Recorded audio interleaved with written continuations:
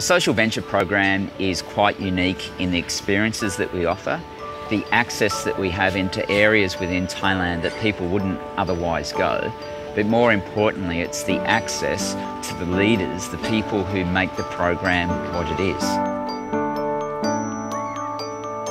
One of the key things in the social venture program, this leadership program that we run, is that we engage their hearts, we engage their hands, and we engage their minds.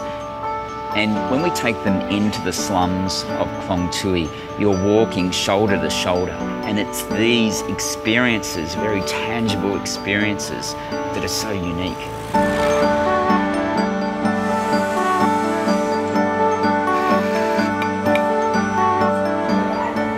For us, it was an opportunity just to experience for a day what life must be like living in their shoes.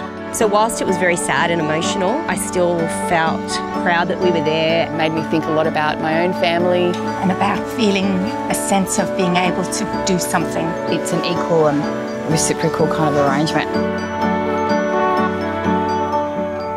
Having run Hands for 10 years now, I hear people who want to go and visit, and some of them will be hesitant around what they're going to see. Is it going to make them sad? Is it going to make them feel guilty?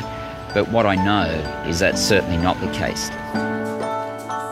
It was madness and it was chaos, and it was one of the most exhilarating things that I've ever done, because it was real teamwork at its best, and it was without a guidebook, and it was without direction, and it was without one person taking the lead. Everybody just knew what to do instinctively, and I think that comes when you know you're doing something amazing.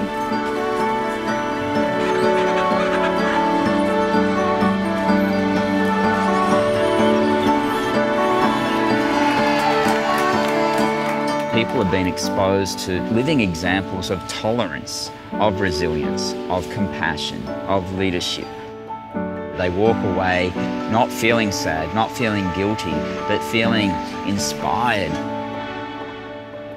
It's a very structured program where we spend time with some of the most remarkable people, I'd suggest, are on the planet.